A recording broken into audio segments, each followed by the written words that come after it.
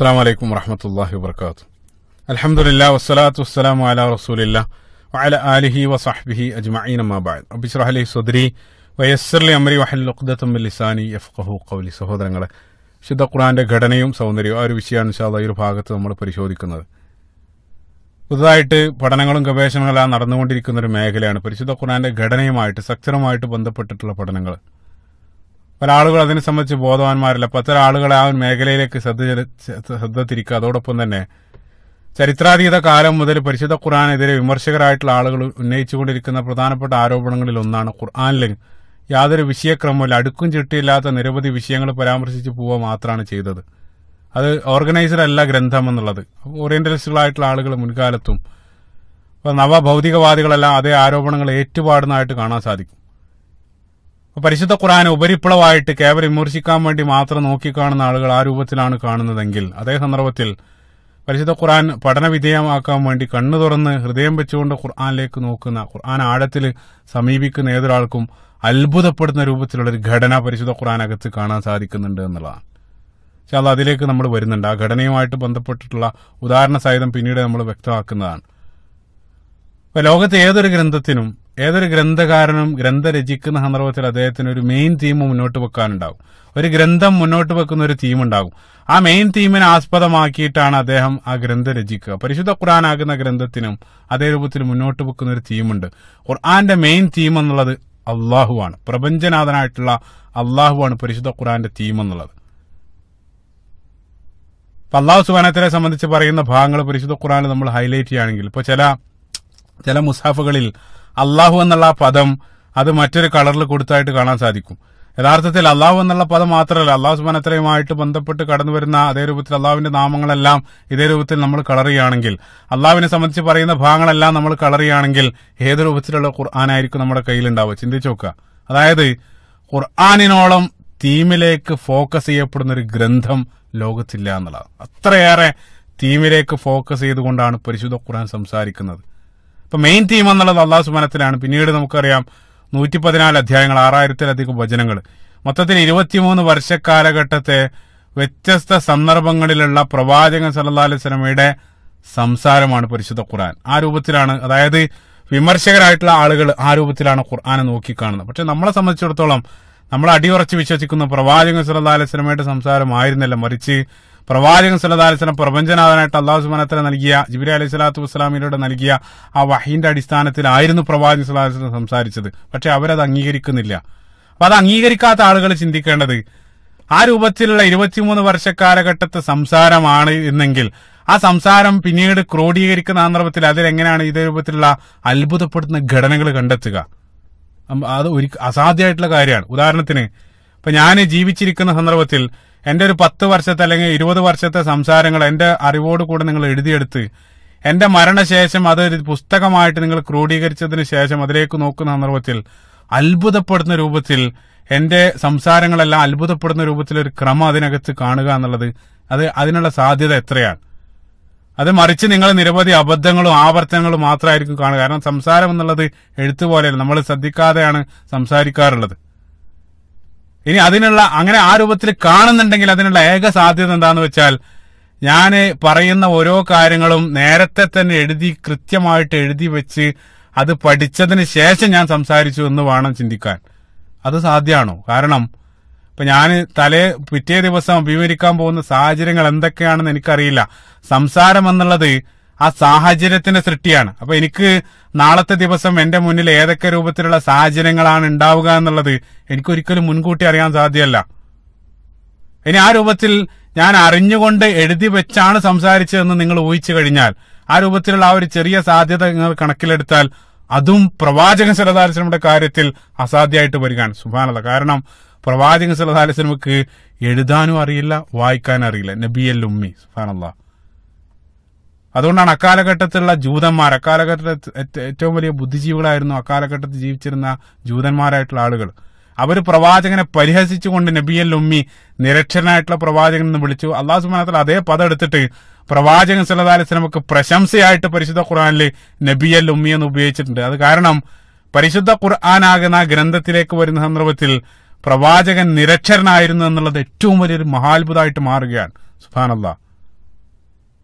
ഇപ്പൊ നബി സല്ലല്ലാഹു അലൈഹി വസല്ലം അതേ രൂപത്തിൽ എഴുതി പരിശോധിച്ച് വായിക്കാനും അറിയില്ല. കാരണം നബി സല്ലല്ലാഹു അലൈഹി വസല്ലം നിരക്ഷരായിരുന്നു. സുബ്ഹാനല്ലാഹ്. ആ ഒരു ചെറിയ സാധ്യത പോലും, ആ സാധ്യതക്ക് പോലും അവിടെ വകുപ്പില്ല എന്നുള്ളതാണ്. ആ രൂപത്തിൽ 23 വർഷക്കാലഘട്ടത്തെ സംസാരത്തിന്റെ ക്രോഡീകരണമായിരുന്നു പരിശുദ്ധ ഖുർആൻ. ഇനി നമ്മൾ ചിന്തിച്ചു നോക്കുക, അതിൽ എങ്ങനെയാണ് ഒരു സ്ട്രക്ചർ, ഞാൻ നേരത്തെ ചോദിച്ച ചോദ്യം ആവർത്തിക്കണം. അതായത് ആ രൂപത്തിലുള്ള സംസാരത്തിൽ ഒരിക്കലും ഒരു സ്ട്രക്ചർ രൂപപ്പെടുക എന്നുള്ളത് അസാധ്യമായിട്ടുള്ള കാര്യമാണ്. എളുപ്പത്തിൽ മനസ്സിലാക്കാൻ ഒരു ബിൽഡിംഗ് നിങ്ങൾ മനസ്സിൽ സങ്കല്പിക്കുക. ഇപ്പൊ ലോകത്തെ ഏറ്റവും നല്ലൊരു ബിൽഡിംഗ് നിർമ്മിക്കാൻ വേണ്ടി നിങ്ങൾ ഒരു പദ്ധതി തയ്യാറാക്കുകയാണെങ്കിൽ ആദ്യമായിട്ട് നിങ്ങൾ നിർമ്മിക്കാൻ പോകുന്ന ആ ബിൽഡിങ്ങിന്റെ മൊത്തത്തിലുള്ള ഒരു പ്ലാന് നിങ്ങളുടെ മനസ്സിലുണ്ടാകും. ആ പ്ലാന് നിങ്ങൾ ഒരു എഞ്ചിനീയറെ വിളിച്ചിട്ട് അദ്ദേഹത്തിന് നൽകും. ആ പ്ലാന് കേട്ടതിന് ശേഷം അദ്ദേഹം മൊത്തത്തിലുള്ള ഒരു ഡിസൈൻ ആദ്യം വരച്ചുണ്ടാക്കും. ആ മൊത്തത്തിലുള്ള ആ ഡിസൈൻ, ആ പ്ലാന് മുന്നിൽ വെച്ചിട്ടായിരിക്കും അദ്ദേഹം ആ ബിൽഡിങ്ങിന്റെ ഓരോ ഭാഗങ്ങൾ നിർമ്മിക്കുക. അങ്ങനെയാണ് ലോകത്തെ ഏതൊരു കൺസ്ട്രക്ഷൻ വർക്ക്, അങ്ങനെ ആ രൂപത്തിലാണ് നമ്മൾ നിർമ്മിക്കാറുള്ളത്. മൊത്തത്തിലുള്ള ഒരു പ്ലാൻ അറിയാണ്ട് നിങ്ങൾ അതിന് പകരം ആ ബിൽഡിങ്ങിന്റെ ഒരു ഭാഗത്തിന്റെ പ്ലാൻ മാത്രമാണ് അദ്ദേഹത്തിന് നൽകുന്നതെങ്കിൽ, അതായത് നിങ്ങൾ ആ ബിൽഡിങ്ങിന്റെ മൊത്തത്തിലുള്ള ബിൽഡിങ്ങിന്റെ പ്ലാനിങ് നിങ്ങൾ ഒരു 10 കഷ്ണം മുറിച്ചിട്ട് ഓരോ പ്ലാൻ അദ്ദേഹത്തിന് നൽകി അദ്ദേഹം ബിൽഡിങ്ങിന്റെ ഓരോ ഭാഗങ്ങൾ ഇങ്ങനെ പൂർത്തിയാക്കി അവസാനം പണി പൂർത്തിയാകുന്ന സന്ദർഭത്തിൽ അതിൽ നിന്നും ഒരു താജ്മഹൽ രൂപപ്പെടുക എന്നുള്ളത് അസാധ്യമായിട്ടുള്ള കാര്യമാണ്. കാരണം മൊത്തത്തിലുള്ള പ്ലാൻ മുന്നിലുണ്ടെങ്കിൽ മാത്രമേ മനോഹരമായിട്ട് ആ ബിൽഡിംഗ് നിർമ്മിക്കാൻ സാധിക്കുള്ളൂ എന്നുള്ള. സുബ്ഹാനല്ലാഹ്. അപ്പൊ പരിശുദ്ധ ഖുർആനെ നമ്മൾ ലോകത്തെ ഏറ്റവും മനോഹരമായിട്ടൊരു ബിൽഡിങ്ങിനോട് നമ്മൾ ഉപമിക്കുകയാണെങ്കിൽ ആ പരിശുദ്ധ ഖുർആന്റെ ആ പ്ലാൻ എന്നുള്ളത് അത് പീസായിട്ടാണ് നൽകിയിരുന്നത്. ആദ്യം ഇറങ്ങി അവതരിപ്പിക്കപ്പെട്ട സൂറത്ത് തന്നെ സൂറത്തുൽ അലഖ് 97-ാമത്തെ അധ്യായമാണ്.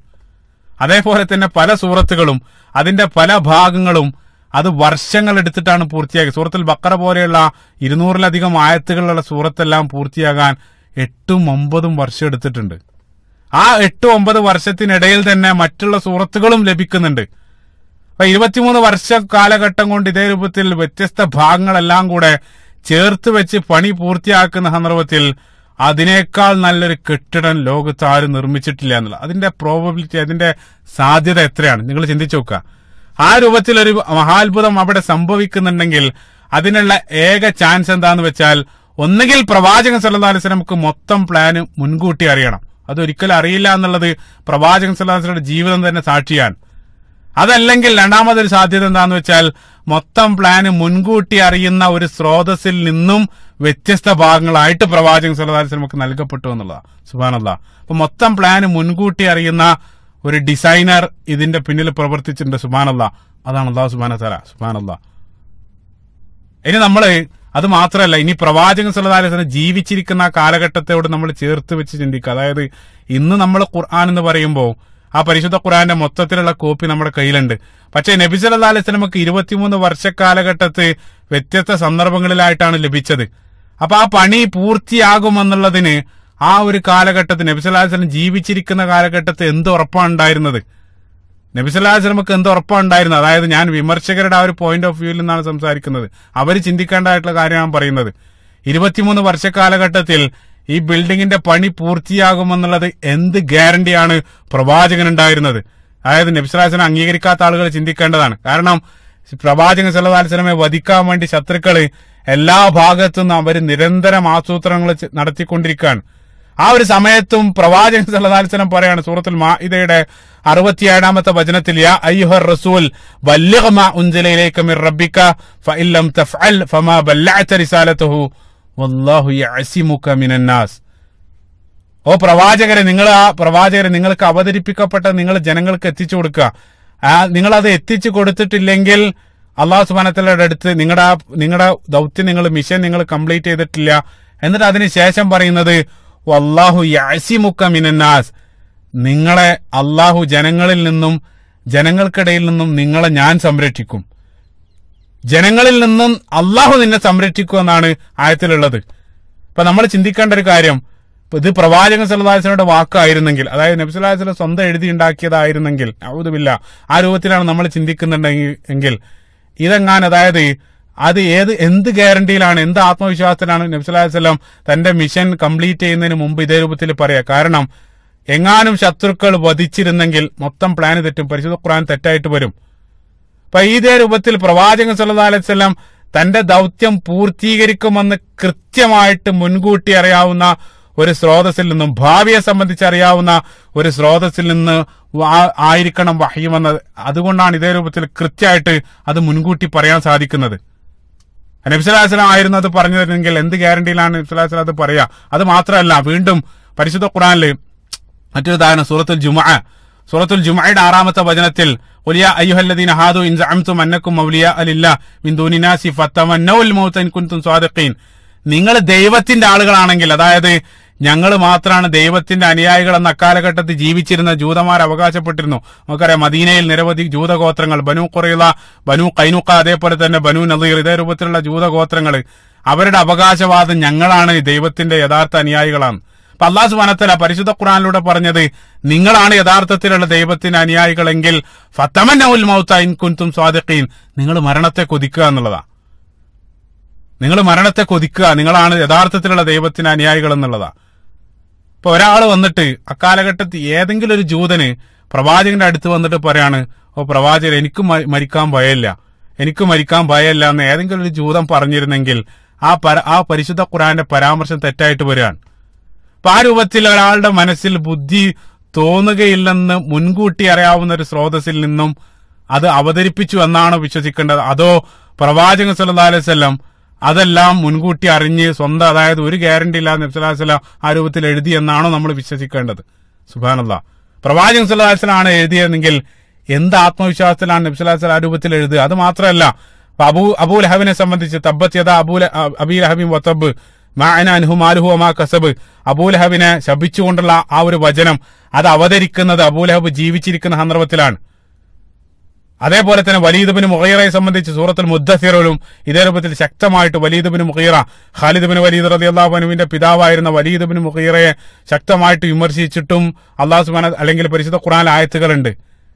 അപ്പൊ ഏതെങ്കിലും രൂപത്തിൽ പ്രവാചകനെ തകർക്കാൻ വേണ്ടി കഴിയുന്ന രൂപത്തിലെല്ലാം കുതന്ത്രങ്ങൾ നെയ്തുകൊണ്ടിരിക്കുന്ന ശത്രുക്കൾക്ക് ഏറ്റവും എളുപ്പമായിരുന്നു, അതായത് ഈ രണ്ട് വ്യക്തികളെങ്ങാനും ഇസ്ലാം സ്വീകരിച്ചെന്ന് കളവ് പറഞ്ഞ് അഭിനയിച്ചാൽ പോലും പ്രവാചകന്റെ, അതായത് പരിശുദ്ധ ഖുർആൻ തെറ്റായിട്ട് വരികയാണ്. ആ കാലഘട്ടത്തിൽ നിരവധി ജൂതന്മാരായിട്ടുള്ള ആളുകൾ ഇതേ രൂപത്തിൽ ഇസ്ലാം സ്വീകരിച്ചെന്ന് പറഞ്ഞ് അഭിനയിച്ചതായിട്ടുള്ള നിരവധി സംഭവങ്ങൾ കാണാൻ സാധിക്കുന്നുണ്ട്. പല ആളുകളും ഇസ്ലാം സ്വീകരിച്ചെന്ന് പറഞ്ഞു വന്ന് മുസ്ലിങ്ങൾക്കിടയിൽ പ്രശ്നങ്ങൾ സൃഷ്ടിക്കാൻ വേണ്ടി നടത്തിയ ശ്രമങ്ങളെല്ലാം ചരിത്രത്തിൽ നമുക്ക് കാണാൻ സാധിക്കും. പ്രവാചകന്റെ കാലഘട്ടത്തിലും മരണശേഷവും എല്ലാം അതേ രൂപത്തിലുള്ള ശ്രമങ്ങൾ ജൂതന്മാർ നടത്തിയിട്ടുണ്ട്.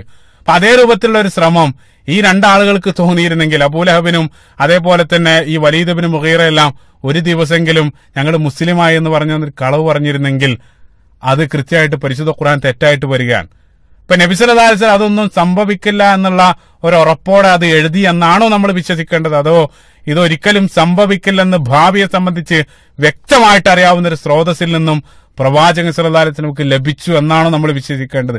ഏതാണ് യുക്തിക്ക് നിരക്കുന്ന വിശ്വാസം? സുബ്ഹാനല്ലാഹ്. അപ്പൊ വളരെ കൃത്യമായിട്ട് ഭാവിയെ സംബന്ധിച്ച് അറിയാവുന്ന ഒരു സ്രോതസ്സിൽ നിന്നായിരുന്നു പ്രവാചകൻ സല്ലല്ലാഹു അലൈഹി വസല്ലമക്ക് ആ വഹ്യ് ലഭിച്ചിരുന്നത്. അപ്പൊ നമ്മൾ വിഷയത്തിലേക്ക് വരാം. പരിശുദ്ധ ഖുർആൻ അത്ഭുത ഘടനയെ സംബന്ധിച്ചാണ് നമ്മൾ പറഞ്ഞുകൊണ്ടിരിക്കുന്നത്. അപ്പൊ നേരത്തെ ഞാൻ പറഞ്ഞ പോയിന്റ് നിങ്ങൾ മനസ്സിൽ വെക്കാതെ, ശത്രുക്കളായിട്ടുള്ള ആളുകൾ, വിമർശകരായിട്ടുള്ള ആളുകൾ പരിശുദ്ധ ഖുർആനെ നോക്കിക്കാണുന്നത് കേവലം പ്രവാചകൻ സല്ലല്ലാഹു അലൈഹി വസല്ലം 23 വർഷത്തെ കാലഘട്ടത്തിലുള്ള സംസാരം, അദ്ദേഹത്തിന്റെ മരണശേഷം ക്രോഡീകരിക്കുന്നതായിട്ടുള്ള ഒരു ഗ്രന്ഥം, ആ രൂപത്തിലാണ് അവർ ഖുർആനെ നോക്കിക്കാണുന്നത്. പക്ഷെ നമ്മളെ സംബന്ധിച്ചിടത്തോളം നമ്മൾ അടിയുറച്ച് വിശ്വസിക്കുന്നത് അല്ലാഹു സുബ്ഹാനഹു, പ്രപഞ്ചനാഥനായിട്ടുള്ള അല്ലാഹു സുബ്ഹാനഹു വതആലയുടെ കലാമാണ് ഖുർആൻ. അപ്പൊ ഏറ്റവും മികച്ച വചനങ്ങളായിരിക്കും അല്ലാഹു സുബ്ഹാനഹു വതആലയുടെ വചനങ്ങൾ എന്നുള്ളത്. കലിമത്തുല്ലാഹി ഹിയൽ ഉലിയ, സൂറത്ത് തൗബയുടെ 40-ാമത്തെ വചനം. അള്ളാഹുവിന്റെ വാക്കുകളാണ് ഏറ്റവും ഉയർന്നു നിൽക്കുന്നത്. അപ്പൊ അതിനേക്കാൾ നല്ല കലാമില്ല എന്നുള്ളതാണ്. അപ്പൊ അതിലെങ്ങനെയാണ് ഒരിക്കലും ക്രമമില്ലാണ്ട് നിൽക്കുക? നമുക്കറിയാം, നമ്മുടെ സംസാരത്തിൽ പോലും ക്രമമില്ലാണ്ട് സംസാരിക്കുക എന്നുള്ളത് അത് ശ്രോതാവിനെ സംബന്ധിച്ചിടത്തോളം മനസ്സിലാക്കാൻ പ്രയാസമാണ്. പക്ഷെ അല്ലാഹു സുബ്ഹാനഹു വതആലയുടെ സംസാരം എന്നുള്ളത് ഏറ്റവും ഉയർന്നു നിൽക്കുന്ന അള്ളാഹുവിന്റെ സംസാരം, അതിൽ കൃത്യമായിട്ടൊരു ക്രമവും വ്യവസ്ഥയും ഉണ്ടായിരിക്കും എന്നുള്ളത് ഉറപ്പാണ്. കാരണം നമ്മൾ പ്രകൃതിയിലേക്ക് നോക്കുന്ന സന്ദർഭത്തിൽ പ്രകൃതിയിലുടനീളം അല്ലാഹു സുബ്ഹാനഹു വതആലയുടെ സൃഷ്ടിപ്പിലുടനീളം അതിമനോഹരമായിട്ടൊരു ക്രമവും വ്യവസ്ഥയും നമ്മൾ കാണുന്നുണ്ട്. ഏറ്റവും ചെറിയ ഒരു സെല്ല് മുതൽ, ഒരു ആറ്റം മുതൽ, മനുഷ്യന്റെ കോശം മുതൽ, നമുക്കറിയാം സ്ഥൂലപ്രപഞ്ചത്തിൽ ആകാശലോകത്തുള്ള ഗാലക്സികൾക്കിടയിലെല്ലാം അതിമനോഹരമായിട്ടൊരു ക്രമവും പാറ്റേണും നമ്മൾ കാണുന്നുണ്ട്. എല്ലാം കൃത്യമായിട്ടുള്ള സ്ഥാനത്ത് തന്നെയാണ്. നമ്മുടെ ശരീരത്തിലുള്ള അവയവങ്ങൾ പോലും ഓരോന്നും വെച്ചിട്ടുള്ളത് കൃത്യമായിട്ട് ഒന്നിലേക്കും നമ്മൾ നോക്കിയിട്ടില്ല, അത് അവിടെ വെക്കാൻ പാടില്ലായിരുന്നു എന്ന് പറയേണ്ട രൂപത്തിലൊന്നുമില്ല. വളരെ കൃത്യമായിട്ടുള്ള ഒരു ക്രമം പ്രപഞ്ചത്തിലുടനീളം നമ്മൾ കാണുന്നുണ്ട്. അല്ലാഹു സുബ്ഹാനഹു വ തആല സൂറത്തുൽ മുൽക്കിലെല്ലാം അല്ലാഹു സുബ്ഹാനഹു വ തആല വെല്ലുവിളിക്കുന്നുണ്ട്. നിങ്ങൾ ആകാശത്തിലേക്ക് നോക്കുന്നില്ല, അതിന്റെ ക്രമത്തെ സംബന്ധിച്ച് അല്ലാഹു സുബ്ഹാനഹു വ തആല വീണ്ടും സുമ്മർജിഉൽ ബസറ കറത്തൈൻ, വീണ്ടും വീണ്ടും നിങ്ങൾ നോക്കുക, കാരണം നിങ്ങളുടെ അവസാനം നിങ്ങളുടെ ആ കണ്ണുകൾ പരാജയമായിട്ട് മടങ്ങും എന്നുള്ളതാണ്. അപ്പൊ അതേ രൂപത്തിൽ വീണ്ടും വീണ്ടും നമ്മൾ കണ്ണു തുറന്ന് നോക്കിയാൽ അതിമനോഹരമായിട്ടുള്ള ക്രമം, അത്ഭുതപ്പെടുന്നൊരു ക്രമം അള്ളാഹുവിന്റെ കലാമിൽ നമ്മൾ കാണാൻ സാധിക്കും.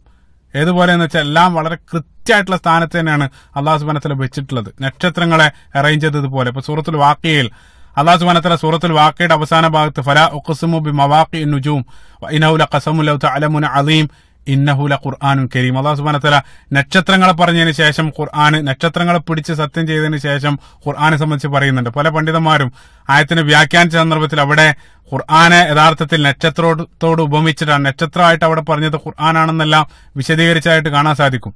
അപ്പൊ നക്ഷത്രങ്ങളെ പോലെ, അതായത് നക്ഷത്രങ്ങൾ ഒരൊറ്റ നോട്ടത്തിൽ ആകാശത്ത് ചിന്നിച്ചിതറി കിടക്കുന്നതായിട്ടാണ് നമ്മൾ കാണുന്നത്. പക്ഷേ ഒരു ആസ്ട്രോണമി പഠിച്ച ഒരാളെ സംബന്ധിച്ചിടത്തോളം അയാൾ ആകാശത്തിലേക്ക് നോക്കുന്ന സന്ദർഭത്തിൽ അതിമനോഹരമായിട്ടൊരു പാറ്റേൺ ആ നക്ഷത്രങ്ങളുടെ അറേഞ്ച്മെന്റിൽ അദ്ദേഹത്തിന് കാണാൻ സാധിക്കും. ആ പാറ്റേൺ ആണ് യഥാർത്ഥത്തിൽ ഇന്ന് നമ്മൾ നാവിഗേഷന് പോലും ഉപയോഗിച്ചുകൊണ്ടിരിക്കുന്നത്.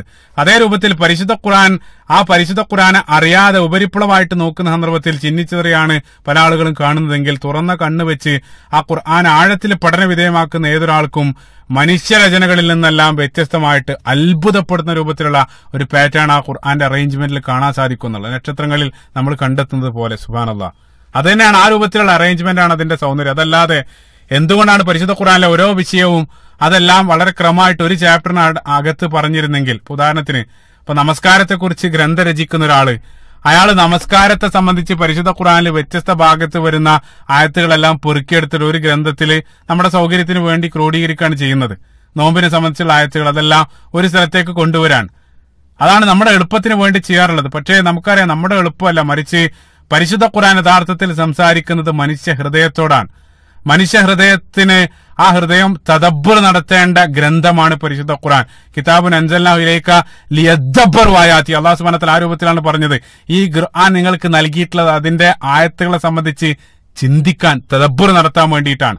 അപ്പൊ അതേ രൂപത്തിൽ നമ്മൾ തദബ്ബുർ നടത്തുന്ന സന്ദർഭത്തിൽ ഇതേ രൂപത്തിലുള്ള മഹാത്ഭുതങ്ങൾ നമുക്ക് കണ്ടെത്താൻ സാധിക്കും. അതല്ലാതെ ഇതേ രൂപത്തിൽ നമുക്ക് ഇതേ രൂപത്തിൽ അറേഞ്ച് ചെയ്തെന്നില്ലെങ്കിൽ പിന്നെ അതിലെന്ത് തദബ്ബുറാണ് അതിൽ ആവശ്യമുള്ളത്? അതിൽ ആ രൂപത്തിൽ അറേഞ്ച് ചെയ്യുന്നത് തന്നെയാണ് അതിന്റെ സൗന്ദര്യം എന്നുള്ളത്. അപ്പൊ നമ്മുടെ പ്രകൃതിയിലേക്ക് നമ്മൾ ചിന്തിച്ചു നോക്കുക, പ്രകൃതിയായിട്ട് കണക്ട് ചെയ്ത് ചിന്തിച്ചു നോക്കുക. ഇപ്പൊ ഒരാൾ ചോദിക്കാണ്, എന്തുകൊണ്ടാണ് ഇപ്പോ ഭൂമിയിലുള്ള എല്ലാ കടലുകളെല്ലാം ഒരേ സ്ഥലത്ത് എന്തുകൊണ്ട് വന്നില്ല? അല്ലെങ്കിൽ ഭൂമിയിലുള്ള, അതായത് 7 കടലുകളും ഒരേ ഒരു സ്ഥലത്ത് മുഴുവൻ കൊടുത്തിരുന്നെങ്കിൽ അതല്ലേ ഭംഗി? അതല്ലെങ്കിൽ ഭൂമിയിലുള്ള നദികളെല്ലാം ഒരു സ്ഥലത്ത്, ഭൂമിയിലുള്ള കാടുകളെല്ലാം ഒരു സ്ഥലത്ത്, ഇതേ രൂപത്തിൽ അറേഞ്ച് ചെയ്താൽ ഭൂമിക്ക് എന്ത് ഭംഗിയാണ് ഉണ്ടാവുക? അല്ലെങ്കിൽ ഇതേ രൂപത്തിൽ അറേഞ്ച് ചെയ്തതിനെ ഒരാൾ വിമർശിക്കുന്നുണ്ടെങ്കിൽ യഥാർത്ഥത്തിൽ അയാളുടെ സൗന്ദര്യബോധം എത്രയാണ്? അപ്പൊ ഈ അറേഞ്ച്മെന്റിൽ ഒരു ഭംഗി, യഥാർത്ഥത്തിൽ പ്രകൃതിയിലുള്ള അറേഞ്ച്മെന്റിൽ ഒരു ഭംഗിയുണ്ട്. അത് കണ്ണു തുറക്കുന്ന, സൗന്ദര്യം ആസ്വദിക്കാൻ കഴിയുന്ന ആളുകൾക്ക് അത് കണ്ടെത്താൻ സാധിക്കും എന്നുള്ളതാണ്. പരിശുദ്ധ ഖുർആന്റെ ഘടനയുമായിട്ട് ബന്ധപ്പെട്ടുള്ള പഠനങ്ങൾ ഞാൻ പറഞ്ഞു, കാലങ്ങൾ പിന്നിടുന്നതിനനുസരിച്ച് ഖുർആന്റെ അത്ഭുതങ്ങൾ നമുക്ക് ബോധ്യപ്പെട്ടുകൊണ്ടേയിരിക്കും എന്നുള്ളതാണ്. അപ്പൊ മുൻകാലത്തുള്ള പൂർവ്വകാല മുഫസ്സിറുകൾ ഈ രംഗത്തേക്ക് നിരവധി ശ്രമങ്ങൾ മുൻകാലത്ത് നടത്തി. പിന്നീട് ശ്രദ്ധേയമായിട്ട് ഊർജിതമായിട്ട് ഈ രംഗത്തുള്ള ഒരു നീക്കം നടക്കുന്നത് 19-ാം നൂറ്റാണ്ടിലാണ്. 19-ാം നൂറ്റാണ്ടിൽ ജീവിച്ച ഒരു ഇന്ത്യൻ പണ്ഡിതൻ, നമുക്കറിയാം ഇന്ത്യ രാജ്യം നിരവധി പണ്ഡിതന്മാർ ഇസ്ലാമിക ലോകത്തിന് സംഭാവന ചെയ്തൊരു ശ്രദ്ധേയമായിട്ടൊരു വ്യക്തിത്വമാണ്. ഉത്തർപ്രദേശുകാരനായിരുന്ന ഹമീദുദ്ദീൻ ഫറാഹി റഹിമഹുല്ല, വളരെ ശ്രദ്ധേയമായിട്ടുള്ള പണ്ഡിതൻ. അദ്ദേഹം പരിശുദ്ധ ഖുർആന്റെ പഠനത്തിന് വേണ്ടി, അതായത് ഈ ഒരു വിഷയത്തിന്റെ പഠനത്തിന് വേണ്ടി ജീവിതം ഒഴിഞ്ഞു വെച്ച വ്യക്തിത്വമാണ്. 1930-കളിലാണ് അദ്ദേഹം മരണപ്പെടുന്നത്. അറബി ഭാഷയിൽ, അതേപോലെ തന്നെ അറബി ഭാഷയിൽ മാത്രമല്ല പേർഷ്യൻ ഭാഷയിൽ, ഇംഗ്ലീഷ് ഭാഷയിലെല്ലാം അഗാധ പാണ്ഡിത്യം നേടിയ വ്യക്തി. അദ്ദേഹം പഠിച്ചുകൊണ്ടിരിക്കുന്ന സന്ദർഭത്തിലാണ്, അപ്പോൾ അദ്ദേഹം പഠിച്ചുകൊണ്ടിരിക്കുന്ന സന്ദർഭത്തിൽ യൂണിവേഴ്സിറ്റിയിലുണ്ടായിരുന്ന ഓറിയന്റലിസ്റ്റുകൾ അവർ നിരന്തരം പരിശുദ്ധ ഖുർആനെ വിമർശിച്ച സന്ദർഭത്തിൽ അദ്ദേഹത്തിന് കേൾക്കേണ്ടി വന്നൊരു വിമർശനമായിരുന്നു, പരിശുദ്ധ ഖുർആനിൽ യാതൊരു ഓർഡറില്ല, ഒരു സ്ട്രക്ചർ ഇല്ല, വിഷയക്രമം ഇല്ല എന്നുള്ള വിമർശനം. നിരന്തരമായിട്ട് ആ വിമർശനം കേട്ട സന്ദർഭത്തിൽ അത് പഠിക്കാൻ അദ്ദേഹം തീരുമാനിക്കും. അതിനുശേഷം പിന്നീടുള്ള 30 വർഷം ആ ഒരു പഠനത്തിൽ അദ്ദേഹം ഏർപ്പെട്ടു എന്നുള്ള ചിന്തിച്ച് 30 വർഷം അതിനുവേണ്ടി മാത്രം അദ്ദേഹം നീക്കിവെച്ചു എന്നുള്ള. അതിനിടയിൽ ആ പഠനത്തിനിടയിൽ പരിശുദ്ധ ഖുർആൻ ആഴത്തിൽ മനസ്സിലാക്കാൻ വേണ്ടി മാത്രം അദ്ദേഹം ഹീബ്രു ഭാഷയും ആഴത്തിൽ പഠിച്ചു എന്നുള്ള. ഹീബ്രു ഭാഷ പഠിക്കാനുള്ള മറ്റൊരു പ്രധാനപ്പെട്ട കാരണമായിട്ട് അദ്ദേഹത്തിന്റെ ചരിത്രത്തിൽ പറയാൻ പോകുന്ന കാര്യങ്ങൾ ശ്രദ്ധിച്ച് കേൾക്കുക. കാരണം ഇൻഷാല്ലാഹ് തുടർന്നുള്ള സൂറത്തുൽ ബഖറയുടെ സ്ട്രക്ചർ വിശദീകരിക്കുന്ന സന്ദർഭത്തിൽ ഈ ഒരു പോയിന്റ് ആവശ്യമുണ്ട്. അപ്പൊ അതുകൊണ്ട് തന്നെ ഇനി പറയാൻ പോകുന്ന കാര്യങ്ങൾ കൃത്യമായിട്ട് കേൾക്കുക. അതായത് അദ്ദേഹം ഹീബ്രു ഭാഷ പഠിക്കാനുണ്ടായിരുന്ന പ്രധാനപ്പെട്ട കാരണം നമുക്കറിയാം, സെമിറ്റിക് മതങ്ങൾ, അതായത് ഇസ്ലാം, അതേപോലത്തെ ക്രിസ്ത്യാനിറ്റി, അതേപോലത്തെ ജൂതമതം, ഈ 3 മതങ്ങൾ ഒന്നിക്കുന്ന ഒരു പോയിന്റ് എന്നുള്ളത് ഇബ്രാഹിം നബി അലൈഹി സ്വലാത്തു വസ്സലാമയാണ്. ഇബ്രാഹിം നബി അലൈഹി സ്വലാത്തു വസ്സലാമാണ് ഈ 3 മതങ്ങളും സംഗമിക്കുന്ന ഒരു കേന്ദ്ര ബിന്ദു. ആ ഇബ്രാഹിം നബി അലൈഹി സ്വലാത്തു വസ്സലാമക്ക് നമുക്കറിയാം രണ്ട് പുത്രന്മാരാണ് ഉണ്ടായിരുന്നത്, ഇസ്മായിൽ നബി അലൈഹി സ്വലാത്തു വസ്സലാമയും ഇസ്ഹാഖ് നബി അലൈഹി സ്വലാത്തു വസ്സലാമയും. അപ്പൊ സെമിറ്റിക് മതങ്ങൾക്കിടയിൽ നമ്മൾ ഭിന്നിക്കുന്ന നിരവധി കാര്യങ്ങൾക്കിടയിൽ പ്രധാനപ്പെട്ട ഒരു കാര്യമാണ് ഈ സെമിറ്റിക് മതം. അതായത് നമ്മുടെ വിശ്വാസപ്രകാരം, അതായത് ജൂത ക്രൈസ്തവ വിശ്വാസപ്രകാരം അള്ളാഹു സുബ്ഹാനഹു വ തആല ബലിയെറുക്കാൻ ഇബ്രാഹിം നബി അലൈഹി സ്വലാത്തു വസ്സലാമയോട് കൽപ്പിക്കപ്പെട്ടത് ഇസ്ഹാഖിനെയായിരുന്നു. ഇസ്ഹാഖ് നബി അലൈഹി സ്വലാത്തു വസ്സലാമയാണ് ബലിയെറുക്കാൻ കൽപ്പിക്കപ്പെട്ടത്. അതാണ് ജൂതന്മാരും ക്രൈസ്തവരും വിശ്വസിക്കുന്നത്. പക്ഷെ നമ്മൾ നേർവിരുദ്ധമായിട്ട് ഇസ്മായിൽ നബി അലൈഹി സ്വലാത്തു വസ്സലാമയാണ് നമ്മൾ വിശ്വസിക്കുന്നത്. കാരണം അവരെ സംബന്ധിച്ചിടത്തോളം അവർ ഇസ്മായിൽ നബി അലൈഹി സ്വലാത്തു വസ്സലാമക്ക് യാതൊരു ശ്രേഷ്ഠതയും നൽകുന്നില്ല. ഇസ്മായിൽ നബി അലൈഹി സ്വലാത്തു വസ്സലാമയെ തെരഞ്ഞെടുക്കപ്പെട്ട സന്താനമായിട്ടൊന്നും അവർ അംഗീകരിക്കുന്നില്ല. അവര് എല്ലാ മഹത്വവും കൽപ്പിക്കുന്നത് ഇസ്ഹാഖിന് മാത്രമാണ്. കാരണം എന്താന്ന് വെച്ചാൽ ഇസ്മായിൽ നബി അലൈഹി സ്വലാത്തു വസ്സലാമയുടെ വംശപരമ്പരയാണ് അറബികൾ. ആ അറബികൾക്കിടയിലാണ് അന്തിമ പ്രവാചകനായിട്ടുള്ള റസൂലുള്ളാഹി സ്വല്ലല്ലാഹു അലൈഹി വസല്ലം കടന്നു വരുന്നത്. അപ്പൊ ഇസ്മായിൽ നബി അലൈഹി സ്വലാത്തു വസ്സലാമക്ക് മഹത്വം കൽപ്പിച്ചു കഴിഞ്ഞാൽ പ്രവാചകൻ അംഗീകരിക്കേണ്ടി വരും. അതിനുള്ള വൈമനസ്യം കാരണം ഇസ്മായിൽ നബി അലൈഹി സ്വലാത്തു വസ്സലാമയെ അവര് മാറ്റി നിർത്തിക്കൊണ്ട് ഇസ്ഹാഖിനെ മാത്രമാണ് അവർ അംഗീകരിക്കുന്നത്. കാരണം ഇസ്ഹാഖിന്റെ സന്താന പരമ്പരയാണ്, ഇസ്ഹാഖ് നബി അലൈഹി സ്വലാത്തു വസ്സലാമയുടെ സന്താന പരമ്പരയാണ് ബനു ഇസ്രായേൽ. ആ ബനു ഇസ്രായേൽ മാത്രമാണ് തെരഞ്ഞെടുക്കപ്പെട്ട ജനത. ബാക്കിയുള്ള ആളുകളെല്ലാം മോശമാണ്. അതാണ് അവർ ബൈബിൾ വെച്ചുകൊണ്ട് തന്നെ സ്ഥാപിക്കും. ബൈബിളിൽ ആ രൂപത്തിലുള്ള വചനങ്ങൾ കാണാൻ സാധിക്കും. അപ്പൊ ഇത് ചെറിയൊരു വിഷയമല്ല, നമ്മള് ഭിന്നിക്കുന്ന പ്രധാനപ്പെട്ട ഒരു വിഷയം കൂടെയാണ്. അപ്പൊ അവര് പ്രവാചകൻ സല്ലല്ലാഹു അലൈഹി വസല്ലം അംഗീകരിക്കാതിരിക്കാനുള്ള ഒരു കാരണം അതാണ്. അപ്പൊ ആ അംഗീകരിക്കാനുള്ള വൈമനസ്യം കൊണ്ട് അവർ തിരുത്താണ് ചെയ്തത്. അപ്പൊ അതുകൊണ്ട് തന്നെ ഈ ഒരു വിഷയം ആഴത്തിൽ പഠിക്കാൻ വേണ്ടി ഫറാഹി റഹിമുള്ള അദ്ദേഹം അവരുടെ സ്രോതസ് തന്നെ, ഹിബ്രു ഭാഷയിലുള്ള അവരുടെ സ്രോതസ് വെച്ച് തന്നെ ആഴത്തിൽ അദ്ദേഹം പഠിച്ച് അവരുടെ സ്രോതസ് വെച്ച് തന്നെ അവർക്ക് കൃത്യമായിട്ട് മറുപടി നൽകി എന്നുള്ളതാണ്.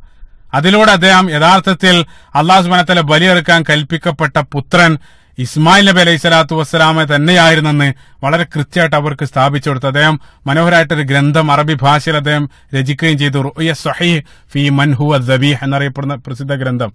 റുഅ്യ സ്വഹീഹ് ഫീ മൻ ഹുവ ദബീഹ്, അതായത് ശരിയായിട്ടുള്ള സ്വപ്നം ആരെയാണ് ബലിയെറുക്കാൻ കൽപ്പിക്കപ്പെട്ടതെന്ന് അദ്ദേഹം അവരുടെ ഗ്രന്ഥങ്ങൾ വെച്ചുകൊണ്ട് സ്ഥാപിക്കുകയാണ്. അദ്ദേഹം പറഞ്ഞെന്താന്ന് വെച്ചാൽ യഥാർത്ഥത്തിൽ കൽപ്പിക്കപ്പെട്ടത് ഇസ്മായിൽ നബി അലൈഹി സ്വലാത്തു വസ്സലാമയായിരുന്നു. പക്ഷേ സമർത്ഥമായിട്ട് അവരത് തിരിമറി ചെയ്തു. അതായത് ഇസ്മായിൽ എന്നുള്ള പേര് അവർ വെട്ടിയിട്ട് അവിടെ ഇസ്ഹാഖ് പിന്നീട് എഴുതി ചേർക്കുകയാണ് ഉണ്ടായത്. സുബ്ഹാനല്ലാഹ്. അതുകൊണ്ടാണ് പരിശുദ്ധ ഖുർആനിൽ ഏറ്റവും കൂടുതൽ നമുക്കറിയാം സൂറത്തുൽ ബഖറയിലും സൂറത്തു ആലി ഇമ്രാനിലും. സൂറത്തുൽ ബഖറയിൽ അല്ലാഹു സുബ്ഹാനഹു വ തആല ബനു ഇസ്രായേലിന്റെ ചരിത്രം കൈകാര്യം ചെയ്യുന്നുണ്ട്. സൂറത്തു ആലി ഇമ്രാനിൽ ക്രൈസ്തവരുമായിട്ട് ബന്ധപ്പെട്ട വിഷയമാണ് കൈകാര്യം ചെയ്യുന്നത്. ആ 2 സൂറത്തുകൾ അല്ലാഹു സുബ്ഹാനഹു വ തആല പല സ്ഥലത്തും യാ അഹ്ലൽ കിതാബ് ലിമ തൽബിസൂനൽ ഹഖ്ഖ ബിൽ ബാതിൽ വതക്തുമൂനൽ ഹഖ്ഖ വഅൻതും തഅലമൂൻ. ഓ വേദക്കാരെ, എന്തിനാണ് നിങ്ങൾ സത്യത്തെയും അസത്യത്തെയും കൂട്ടിക്കലർത്തുന്നതെന്ന് പലതവണ അല്ലാഹു സുബ്ഹാനഹു വ തആല ചോദ്യം അവർക്ക് 2 ആളുകളോടും ആവർത്തിക്കുന്നുണ്ട്. അതേപോലെ തന്നെ സൂറത്തുൽ ബഖറയിൽ ഫവൈലുൽ ലദീന യക്തുബൂനൽ കിതാബ ബിഐദിഹിം തുമ്മ യഖൂലൂന ഹാദാ മിൻ ഇൻദില്ലാഹ്, അള്ളാഹുവിന്റെ പേരിൽ ഓരോന്ന് എഴുതി ചേർക്കുകയും പിന്നീട് അത് ദൈവികമാണെന്ന് അവകാശപ്പെടുന്ന ആളുകൾക്ക് നാശം. ഇതേ രൂപത്തിൽ തിരുമറികൾ നടത്തിയത് അവരായിരുന്നു. അവരത് നടത്താനുള്ള കാരണം അറബികൾ അല്ലെങ്കിൽ പ്രവാചകൻ സല്ലല്ലാഹു അലൈഹി വസല്ലമയെ അംഗീകരിക്കാനുള്ള വൈമനസ്യം കൊണ്ടായിരുന്നു. സുബ്ഹാനല്ലാഹ്. അപ്പൊ ഈ രംഗത്ത് അദ്ദേഹം പഠനങ്ങൾ നടത്തി. ഇൻഷാ അല്ലാഹ് ഈ ഒരു വിഷയത്തിലേക്ക് പിന്നീട് നമ്മൾ തിരിച്ചു വരും. 30ഓളം വർഷം പരിശുദ്ധ ഖുർആന്റെ സ്ട്രക്ചർ മനസ്സിലാക്കാൻ വേണ്ടി അദ്ദേഹം നീക്കിവെച്ചു. ആദ്യമായിട്ട് അദ്ദേഹത്തിന് ബോധ്യപ്പെട്ടത് സൂറത്തുൽ ബഖറയിലുള്ള മനോഹരമായിട്ടുള്ള ഘടനയാണ്. പിന്നീട് സൂറത്തുൽ ഖസസ്, ഇതേ രൂപത്തിൽ നിരവധി സൂറത്തുകൾ അദ്ദേഹം മനസ്സിലാക്കി.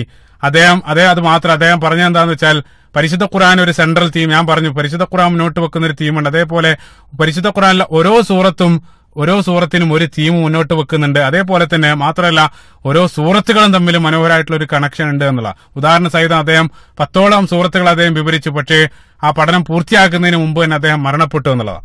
അദ്ദേഹത്തിന് ശേഷം പിന്നീട് ആ രംഗത്ത് അല്ലെങ്കിൽ പരിശുദ്ധ ഖുർആൻ സെക്ടറുമായിട്ട് ബന്ധപ്പെട്ടുള്ള പഠനത്തിൽ ശ്രദ്ധേയമായിട്ടുള്ള പിന്നീടുള്ള നീക്കം നടക്കുന്നത് അദ്ദേഹത്തിന്റെ ശേഷം വന്ന മറ്റൊരു പ്രഗത്ഭനായിട്ടുള്ള പണ്ഡിതൻ മൗലാന അമീൻ അഹ്സൻ ഇസ്ലാഹി റഹിമുല്ല, അമീൻ അഹ്സൻ ഇസ്ലാഹി, നമുക്കറിയാം അദ്ദേഹം ഇന്ത്യക്കാരനാണ്. നമുക്ക് ഇന്ത്യ എന്ന് വെച്ചാൽ ഇന്ത്യ പാർട്ടീഷന് ശേഷമുള്ള പാകിസ്ഥാനിലേക്ക് പോയ പ്രഗത്ഭനായിട്ടുള്ള പണ്ഡിതൻ. അദ്ദേഹം ഈ രംഗത്ത് പഠനം തുറന്ന് 1997 തോന്നുന്നത് അദ്ദേഹം മരണപ്പെടുന്നത്. അദ്ദേഹത്തിന്റെ പ്രസിദ്ധമായിട്ടുള്ള ഖുർആന്റെ പരിഭാഷ, അദ്ദേഹം തഫ്സീർ രചിച്ച് തദബ്ബുറുൽ ഖുർആൻ എന്നറിയപ്പെടുന്ന പ്രസിദ്ധമായിട്ടുള്ള അദ്ദേഹത്തിന്റെ പരിഭാഷ ഉറുദു ഭാഷയിൽ അദ്ദേഹം രചിച്ചു.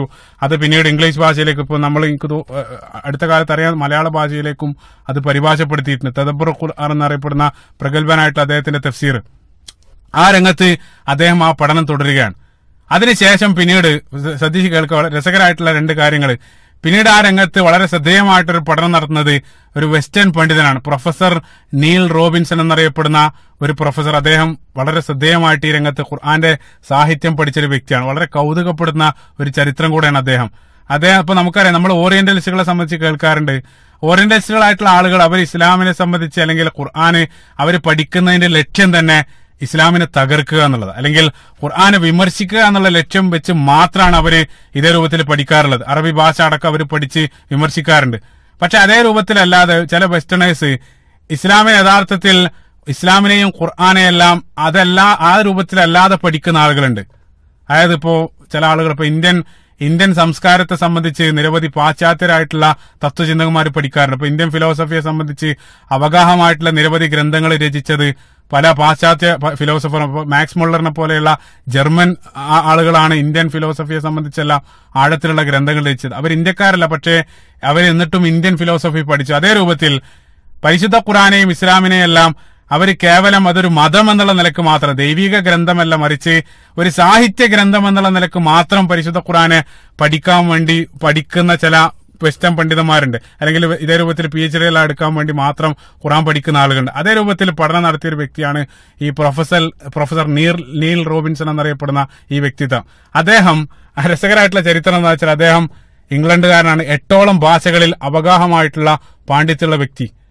അദ്ദേഹം പരിശുദ്ധ ഖുർആനെ വർഷങ്ങളോളം പഠിച്ചതിന് ശേഷം അവസാനം അദ്ദേഹം മുസ്ലിം അല്ല, പ്രത്യേകം ശ്രദ്ധിക്കണം, അദ്ദേഹം മുസ്ലിം അല്ലാതിരിക്കുന്ന സന്ദർഭത്തിൽ പരിശുദ്ധ ഖുർആൻ ആഴത്തിൽ പഠിച്ച് discovering the Quran contemporary approach to build text എന്നറിയപ്പെടുന്ന പ്രസിദ്ധമായിട്ടുള്ള ഗ്രന്ഥം അദ്ദേഹം രചിച്ചു. ആ ഗ്രന്ഥം ഓൺലൈനിൽ നിങ്ങൾക്ക് അതിന്റെ PDF എല്ലാം ഡൗൺലോഡ് ചെയ്യാൻ സാധിക്കും.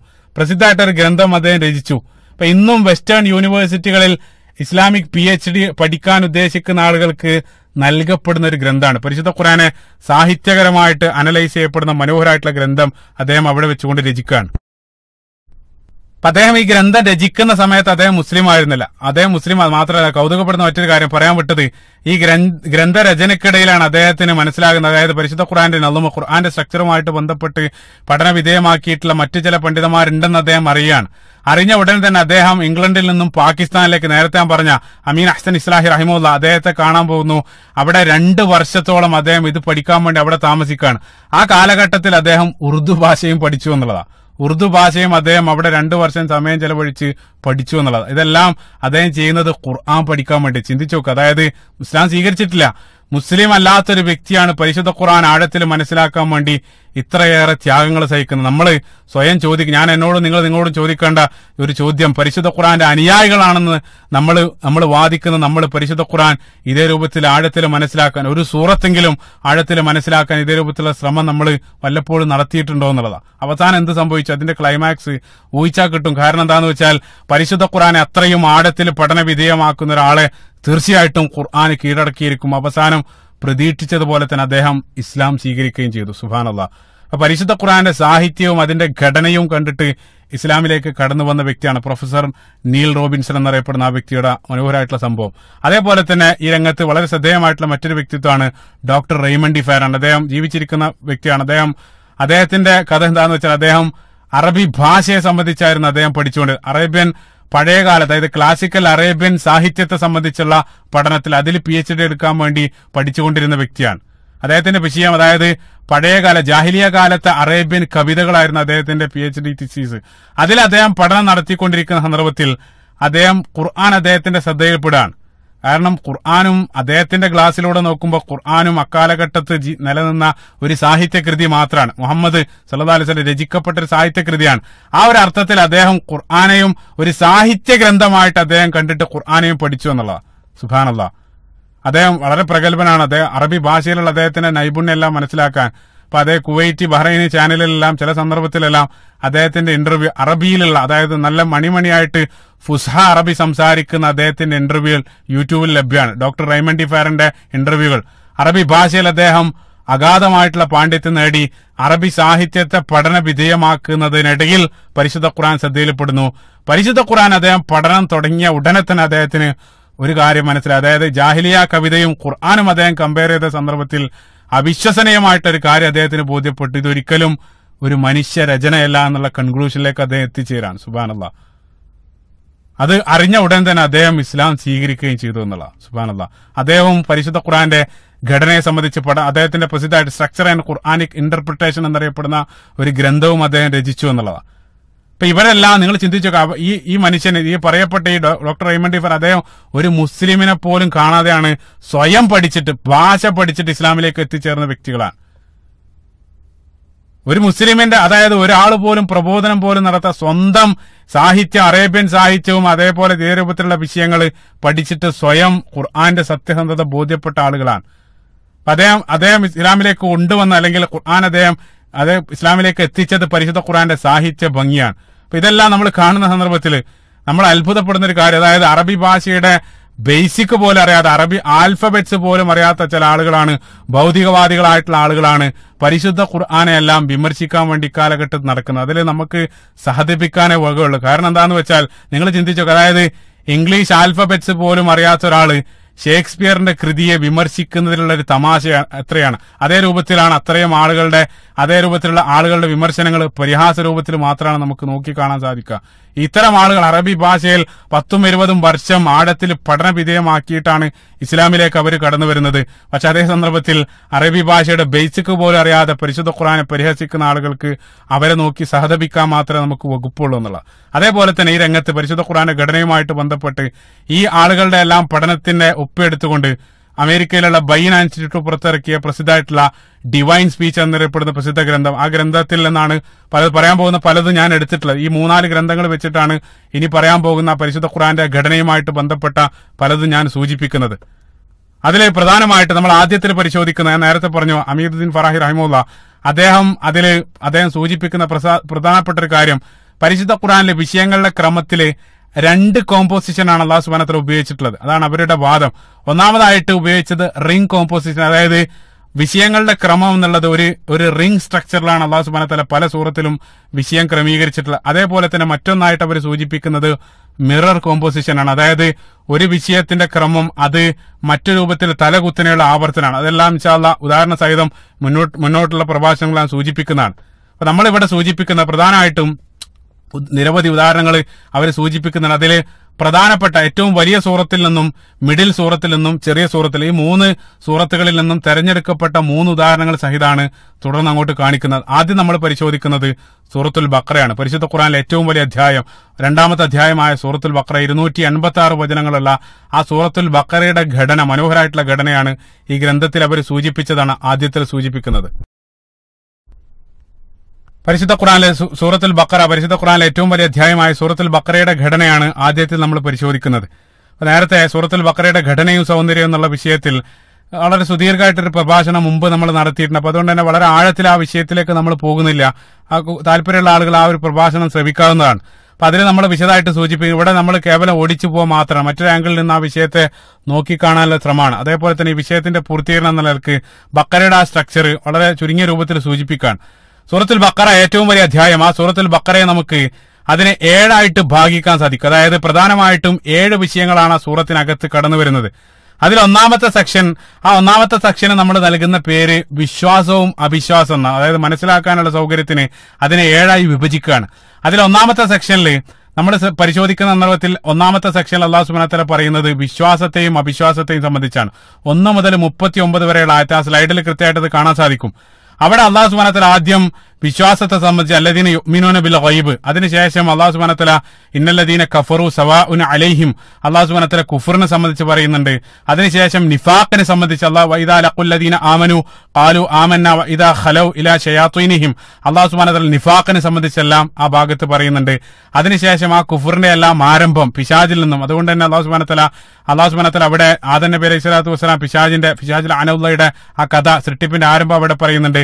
അതിനുശേഷം അല്ലാഹു സുബ്ഹാനഹു വതആല അതിന്റെ അവസാനം തൗഹീദുമായിട്ട് ബന്ധപ്പെട്ട് യാ അയ്യുഹന്നാസ് ഉബ്ദു റബ്ബക്കും അല്ലദീ ഖലഖക്കും വല്ലദീന മിൻ ഖബ്ലിക്കും ലഅല്ലക്കും തത്തഖൂൻ അല്ലദീ ജഅല ലക്കുമുൽ അർള ഫിറാശൻ അല്ലാഹു സുബ്ഹാനഹു വതആല തൗഹീദിനെ സ്ഥാപിക്കുന്ന മനോഹരമായിട്ടുള്ള വചനങ്ങൾ ഉൾപ്പെടുത്തിക്കൊണ്ട് അതെല്ലാം ഒന്നാമത്തെ സെക്ഷനിൽ കടന്നു വരും. അതാണ് വിശ്വാസവും അവിശ്വാസവും, ആദ്യത്തെ സെക്ഷൻ. അതിനുശേഷം രണ്ടാമതായിട്ട് കടന്നു വരുന്ന സെക്ഷൻ ബനു ഇസ്രായേലിന്റെ സുദീർഘമായിട്ടുള്ള ചരിത്രമാണ്. 40 മുതൽ 121 വരെയുള്ള ആയത്തുകൾ. ബനു ഇസ്രായേലിന് സുദീർഘമായിട്ടുള്ള ചരിത്രം, അതിൽ പ്രധാനമായിട്ടും അല്ലാഹു സുബ്ഹാനഹു വതആല നമുക്കറിയാം യഥാർത്ഥത്തിൽ ബനു ഇസ്രായേൽ എന്നുള്ളത് പ്രവാചകൻ സല്ലല്ലാഹു അലൈഹി വസല്ലം ഉമ്മത്തിനെ തെരഞ്ഞെടുക്കുന്നതിന് മുമ്പ് അല്ലാഹു സുബ്ഹാനഹു വതആല തെരഞ്ഞെടുക്കപ്പെട്ട ഏറ്റവും ഖൈർ ഉമ്മത്തായിട്ട് തെരഞ്ഞെടുക്കപ്പെട്ട ജനതയായിരുന്നു ബനു ഇസ്രായേൽ. യാ ബനി ഇസ്രായേൽ ഇദ്കുറൂ നിഅമതി അല്ലതി അൻഅംതു അലൈക്കും വഅന്നി ഫളൽതുകും അലൽ ആലമീൻ, ലോകത്തെ ഏറ്റവും ശ്രേഷ്ഠ ജനതയായിട്ട് അല്ലാഹു സുബ്ഹാനഹു വതആല തെരഞ്ഞെടുക്കപ്പെട്ട ബനു ഇസ്രായേൽ. പക്ഷേ ആ ബനു ഇസ്രായേൽ അവര് നൽകപ്പെട്ട ദൗത്യം നിർവഹിക്കുന്നതിൽ അവർ പരാജയപ്പെട്ടു. അല്ലാഹു സുബ്ഹാനഹു വതആല നൽകിയ നിയമങ്ങളെല്ലാം അവർ ലംഘിച്ചു. അല്ലാഹു സുബ്ഹാനഹു വതആല നിരവധി നിയമം, ലാ തസ്ഫികൂന ദിമാഅക്കും വലാ തുഖ്രിജൂന അൻഫുസക്കും മിൻ ദിയാരിക്കും, നിരവധി നിയമങ്ങൾ അല്ലാഹു സുബ്ഹാനഹു വതആല നൽകി. അതെല്ലാം അവർ ധിക്കരിച്ച് അവർ പരാജയപ്പെട്ട ജനതയായിട്ട് മാറുകയാണ്. അല്ലാഹു സുബ്ഹാനഹു വതആല നിരവധി കൽപ്പനകൾ നൽകി. പശുവിനെ അറക്കാനുള്ള കൽപ്പന, അതെല്ലാം അവർ പരിഹാസ രൂപത്തിൽ അതെല്ലാം അതായത് ഒരു ഉമ്മത്ത് എന്നുള്ള നിലയ്ക്ക് ബനു ഇസ്രായേൽ എങ്ങനെ പരാജയപ്പെട്ടു എന്നുള്ളതാണ് ആ 40 മുതൽ 121 വരെയുള്ള ആയത്തുകളിലൂടെ നീളം അല്ലാഹു സുബ്ഹാനഹു വതആല പരാമർശിക്കുന്നത്. അതാണ് രണ്ടാമത്തെ സെക്ഷൻ. ഇവിടെ നമ്മൾ അത്ഭുതം എന്താണെന്ന് വെച്ചാൽ ഈ ഒന്നാമത്തെ സെക്ഷനും രണ്ടാമത്തെ സെക്ഷനും തമ്മിൽ നിരവധി കണക്ഷന് കാണാൻ സാധിക്കും. അതിലേതാന്ന് വെച്ചാൽ ഇപ്പോൾ ഉദാഹരണത്തിന് വിശ്വാസം അവിശ്വാസം അല്ലാഹു സുബ്ഹാനഹു വതആല ആദ്യത്തിൽ പറയുന്നത്, അതിൽ അവിശ്വാസം, ആ വിശ്വാസത്തിന്റെയും അവിശ്വാസത്തിന്റെയും എല്ലാം ഒരു തഫ്സീറാണ് യഥാർത്ഥത്തിൽ ബനു ഇസ്രായേലിന്റെ ചരിത്രത്തിലുടനീളം കാണുന്നത്. എങ്ങനെയാണ് അവർ അവിശ്വാസികളായിട്ട് മാറിയത്? അതേപോലെ തന്നെ നമുക്കറിയാം ആദ്യത്തെ സെക്ഷനിൽ പിശാചിനെ അവിശ്വാസിയാക്കി മാറ്റിയത് പിശാചിന്റെ കിബറായിരുന്നു, അബാ വസ്തക്ബറ. അതുകൊണ്ട് തന്നെ ആ കിബർ ബനു ഇസ്രായേലിന്റെ ചരിത്രത്തിലുടനീളം നമുക്ക് ദർശിക്കാൻ സാധിക്കും. അവര് കിബർ കാരണം പല കൽപ്പനകൾ അവർ ധിക്കരിക്കുന്നുണ്ട്. അതേപോലെ തന്നെ ആദ്യത്തെ സെക്ഷനിൽ മലക്കുകൾ ഇനി ജാഇലും ഫിൽ അർളി ഖലീഫയെ നിയമിക്കാൻ പോകുന്നുണ്ടെന്ന ആ കൽപ്പന നൽകിയ സന്ദർഭത്തിൽ അവർ ചോദിക്കുന്നുണ്ട്, ഖാലു അതജഅലു ഫീഹാ മൻ യുഫ്സിദു ഫീഹാ വയസ്ഫികു ദിമാ, ഭൂമിയിൽ രക്തം ചിന്തുകയും കുഴപ്പം സൃഷ്ടിക്കുകയും ചെയ്യുന്ന ആളുകളെ നീ സൃഷ്ടിക്കുകയാണ്. അതില് ഭൂമിയിൽ കുഴപ്പമുണ്ടാക്കുകയും രക്തം ചിന്തുകയെല്ലാം ചെയ്യുന്ന ചരിത്രം തന്നെയാണ് ബനു ഇസ്രായേലിൽ നമ്മൾ വായിക്കുന്നത്. ലാ തസ്ഫികൂന ദിമാഅക്കും, അല്ലാഹു സുബ്ഹാനഹു വതആല അതേ പദം തന്നെ ബനു ഇസ്രായേലിന്റെ ചരിത്രത്തിലിടയിൽ അല്ലാഹു സുബ്ഹാനഹു വതആല ഉപയോഗിക്കുന്നുണ്ട്. അപ്പൊ ആ രൂപത്തിലെല്ലാം ആദ്യത്തെ 1-2 സെക്ഷന് തമ്മിൽ നിരവധി കണക്ഷന് കാണാൻ, മുഴുവനായിട്ട് ഞാൻ പറയുന്നില്ല. അതാണ് രണ്ടാമത്തെ സെക്ഷൻ. മൂന്നാമതായിട്ട് അല്ലാഹു സുബ്ഹാനഹു വതആല ഉടൻ തന്നെ ഇബ്രാഹിം നബി അലൈഹി സ്വലാത്തു വസ്സലാമയുടെ പാരമ്പര്യമാണ് പറയുന്നത്. 122 മുതൽ 141 വരെയുള്ള വചനങ്ങൾ ഇബ്രാഹിം നബി അലൈഹി സ്വലാത്തു വസ്സലാമയുടെ പാരമ്പര്യം. അതിലുള്ള മനോഹരമായിട്ടുള്ള കണക്ഷൻ എന്താണെന്ന് വെച്ചാൽ, ഞാൻ നേരത്തെ പറഞ്ഞു ബനു ഇസ്രായേലിനും നമ്മളുമായിട്ട് യോജിക്കുന്ന ഒരു പോയിന്റ് ഉണ്ടെങ്കിൽ അത് ഇബ്രാഹിം നബി അലൈഹി സ്വലാത്തു വസ്സലാമാണ്. ജൂത ക്രൈസ്തവ മതങ്ങൾ എല്ലാം നമ്മളുമായിട്ട് ഒന്നിക്കുന്ന ഒരേ ഒരു പോയിന്റ് ഇബ്രാഹിം നബി അലൈഹി സ്വലാത്തു വസ്സലാണ്. അപ്പൊ അതുകൊണ്ട് തന്നെ അല്ലാഹു സുബ്ഹാനഹു വതആല ഇബ്രാഹിം നബി അലൈഹി സ്വലാത്തു വസ്സലാമയുടെ ചരിത്രം അടുത്തതായിട്ട് പറയാണ്. പ്രധാനമായിട്ട് അവിടെ ഇസ്മായിൽ നബി അലൈഹി സ്വലാത്തു വസ്സലാമയോടൊപ്പം ചേർന്ന് ആ കഅബ നിർമ്മിക്കുന്ന ചരിത്രമാണ് പറയുന്നത്. അതിലുള്ള മനോഹരമായിട്ടുള്ള ഭംഗി എന്താന്ന് വെച്ചാൽ, ഞാൻ തുടക്കത്തിൽ പറഞ്ഞത് നിങ്ങൾ ഓർക്കുന്നുണ്ടാകും. ഇബ്രാഹിം നബി അലൈഹി സ്വലാത്തു വസ്സലാമയുടെ ആ 2 സന്താനങ്ങളിൽ ഇസ്ഹാഖിനെ മാത്രമാണ് പ്രധാനമായിട്ടും അവരംഗീകരിക്കുന്നത്. പക്ഷെ അല്ലാഹു സുബ്ഹാനഹു വതആല ഇബ്രാഹിം നബി അലൈഹി സ്വലാത്തു വസ്സലാമയുടെ യഥാർത്ഥ പാരമ്പര്യം പറയുക വഴി അവിടെയെല്ലാം 136-ാമത്തെ വചനത്തിലും 140-ാമത്തെ വചനത്തിലെല്ലാം അല്ലാഹു സുബ്ഹാനഹു വതആല മുസ്ലിങ്ങളോട് പറയാൻ കൽപ്പിക്കുന്നുണ്ട്, ആമന്നാ ബില്ലാഹി വമാ ഉൻസില ഇലൈനാ വമാ ഉൻസില ഇലാ ഇബ്രാഹിമ വ ഇസ്മാഈല വ ഇസ്ഹാഖ വ യാഖൂബ്. നിങ്ങൾ ഇബ്രാഹിം നബി അലൈഹി സ്വലാത്തു വസ്സലാമയുടെ യഥാർത്ഥ പാരമ്പര്യം നിങ്ങൾ അംഗീകരിക്കുന്നുണ്ടെങ്കിൽ ഒരു സന്താനത്തെ മാത്രമല്ല മുഴുവൻ ആളുകൾക്കും ഒരേ രൂപത്തിൽ നിങ്ങൾ അംഗീകരിക്കേണ്ടതുണ്ട്. അം തഖൂലുന ഇന്ന ഇബ്രാഹിമ ഇസ്മാഈല വ ഇസ്ഹാഖ വ യാഖൂബ വൽ അസ്ബാത് കാനു ഹൂദൻ ഔ നസാറ. അല്ലാഹു സുബ്ഹാനഹു വതആല ചോദിക്കുന്നത്, അവരെല്ലാം ക്രൈസ്തവരാണെന്നാണോ നിങ്ങൾ പറയുന്നത്? അപ്പൊ ഇബ്രാഹിം നബി അലൈഹി സ്വലാത്തു വസ്സലാമയുടെ യഥാർത്ഥ പാരമ്പര്യം നിങ്ങൾ അംഗീകരിക്കുന്നുണ്ടെങ്കിൽ ഇസ്മായിൽ സന്താന പരമ്പരയിൽ ഞാൻ അയക്കപ്പെട്ട ആ പ്രവാചകനെ നിങ്ങൾ അംഗീകരിക്കുന്നു. അപ്പൊ അതുകൊണ്ട് തന്നെ യഥാർത്ഥത്തിലുള്ള ഇബ്രാഹിം നബി നമ്മുടെ ആ കോമൺ പോയിന്റ് ആണ് അടുത്തായിട്ട് മൂന്നാമതായിട്ട് അല്ലാഹു സുബ്ഹാനഹു വതആല അവിടെ പറയുന്നത്. സുബ്ഹാനല്ലാഹ്, അതാണ് മൂന്നാമത്തെ സെക്ഷൻ. നാലാമതായിട്ട് അല്ലാഹു സുബ്ഹാനഹു വതആല ഇബ്രാഹിം നബി അലൈഹി സ്വലാത്തു വസ്സലാമെ പറഞ്ഞ ഉടൻ തന്നെ കഅബ കിബില മാറ്റവും അതേപോലെ തന്നെ പുതിയ ഉമ്മത്തിനെ തെരഞ്ഞെടുത്തതും അടുത്തതായിട്ട് പറയുന്നു. സുബ്ഹാനല്ലാഹ്. അതിലുള്ള ഭംഗി എന്താന്ന് വെച്ചാൽ, ഒന്നാമതായിട്ട് ഇബ്രാഹിം നബി അലൈഹി സ്വലാത്തു വസ്സലാമയെ പറഞ്ഞ ഉടൻ തന്നെ കഅബ പറയുന്നു. കാരണം ഇബ്രാഹിം നബി അലൈഹി സ്വലാത്തു വസ്സലാമാണ് കഅബ നിർമ്മിച്ചത്. അത് മാത്രമല്ല, നേരത്തെ ബനു ഇസ്രായേൽ എന്നുള്ള ആ ഒരു ജനത അവർ പരാജയപ്പെട്ടു. കാരണം ഇബ്രാഹിം നബി അലൈഹി സ്വലാത്തു വസ്സലാമയുടെ യഥാർത്ഥ പാരമ്പര്യം അവർ നിലനിർത്തിയില്ല. അതുകൊണ്ട് തന്നെ അള്ളാഹു സുബ്ഹാനഹു വ തആല പുതിയൊരു ഉമ്മത്തിലേക്ക് ആ ഒരു ഉത്തരവാദിത്വം ഏർപ്പെടുത്തുകയാണ്, അല്ലെങ്കിൽ പുതിയൊരു ഉമ്മത്തിനെ അള്ളാഹു സുബ്ഹാനഹു വ തആല തെരഞ്ഞെടുക്കുകയാണ്. ആ പുതിയ ഉമ്മത്തിനെ തെരഞ്ഞെടുത്ത സന്ദർഭത്തിൽ അള്ളാഹു സുബ്ഹാനഹു വ തആല ഇബ്രാഹിം നബി അലൈഹി സ്വലാത്തു വസ്സലാം സ്ഥാപിച്ച, അതായത് നമ്മളെല്ലാം യോജിക്കുന്ന ആ പോയിന്റ് ആകുന്ന ഇബ്രാഹിം നബി അലൈഹി സ്വലാത്തു വസ്സലാം തന്നെ സ്ഥാപിച്ച ആ ഇബ്രാഹിം നബി അലൈഹി സ്വലാത്തു വസ്സലാം സ്ഥാപിച്ച ഭവനം തന്നെ പുതിയ ഉമ്മത്തിന്റെ ക്യാപിറ്റലായിട്ട് അള്ളാഹു സുബ്ഹാനഹു വ തആല തെരഞ്ഞെടുക്കുന്നു. അതുകൊണ്ട് തന്നെ അള്ളാഹു സുബ്ഹാനഹു വ തആല ഖിബല മാറാനുള്ള കൽപ്പന, സുബ്ഹാനല്ലാഹ്, അള്ളാഹു സുബ്ഹാനഹു വ തആല കഅബയിലേക്ക് തിരിയാനുള്ള കൽപ്പന വരികയാണ്. പുതിയ ഉമ്മത്തായിട്ട് മുസ്ലിം ഉമ്മത്തിനെ തെരഞ്ഞെടുക്കുന്നു. വകദാലിക ജഅൽനാകും ഉമ്മത്തൻ വസത, അള്ളാഹു സുബ്ഹാനഹു വ തആല മധ്യമ സമൂഹമാക്കി നിങ്ങളെ തെരഞ്ഞെടുത്തിരിക്കുന്നു എന്ന് കൃത്യം സൂറത്തുൽ ബഖറയുടെ മധ്യത്തിൽ അള്ളാഹു സുബ്ഹാനഹു വ തആല പരാമർശിക്കുകയും ചെയ്യുകയാണ്. അള്ളാഹു സുബ്ഹാനഹു വ തആല പുതിയൊരു ഉമ്മത്തിലേക്ക് ആ ചുമതല നൽകുന്നതാണ് അടുത്തായിട്ട് അള്ളാഹു സുബ്ഹാനഹു വ തആല 142 മുതൽ 152 വരെയുള്ള ആയത്തുകൾ പറയുന്നത്.